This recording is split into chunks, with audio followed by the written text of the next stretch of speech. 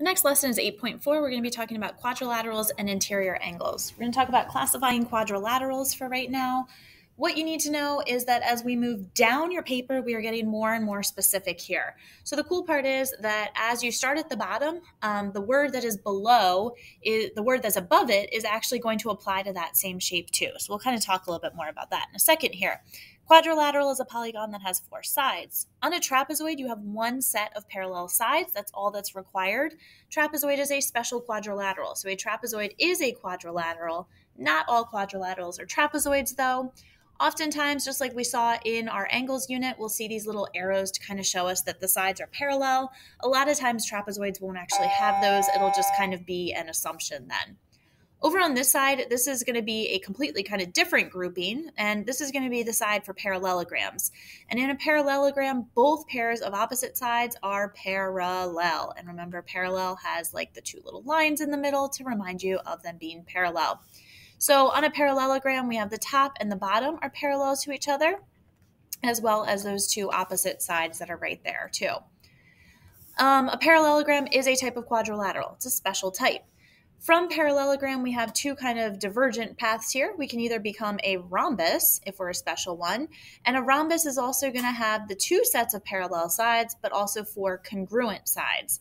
So in addition to these sides being parallel, they are also all exactly the same length.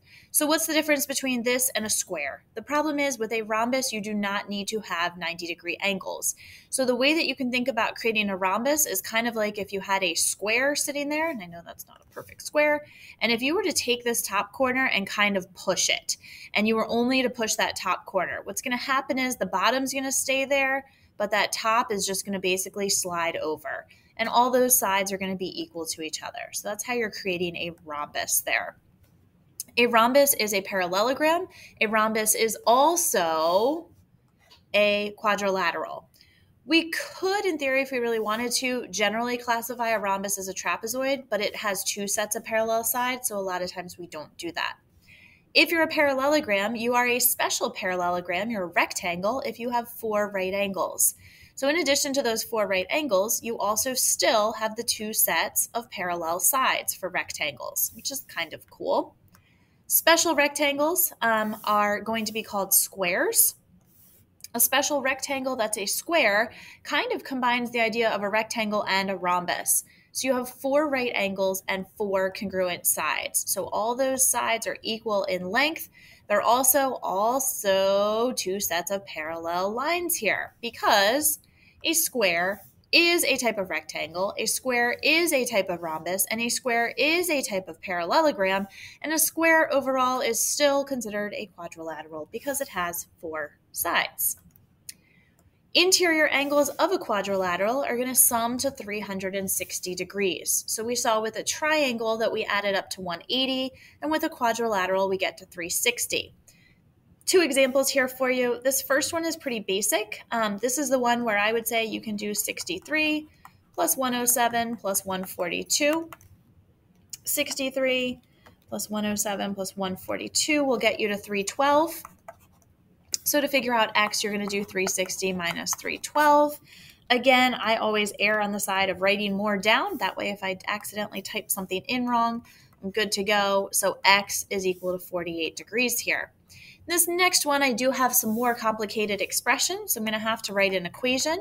My first angle is 5x plus 5. My second angle is 2x. I have 5x plus 25, and I also have 3x. Altogether, these angles are going to equal to 360. So I do have an equation to solve here.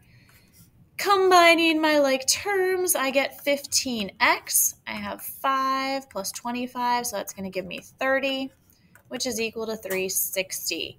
Subtracting away the 30 on both sides, and then dividing through by 15, I end up with 22 degrees here. So x is equal to 22 degrees in this case.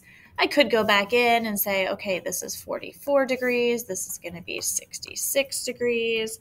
5 times 22 is 110, so plus 5, this will be 115.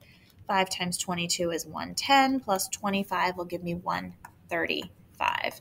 When I add all those up, I'll get 360 then. that is it for quadrilaterals then for today. So that's page 11 and 12 in your notes packet.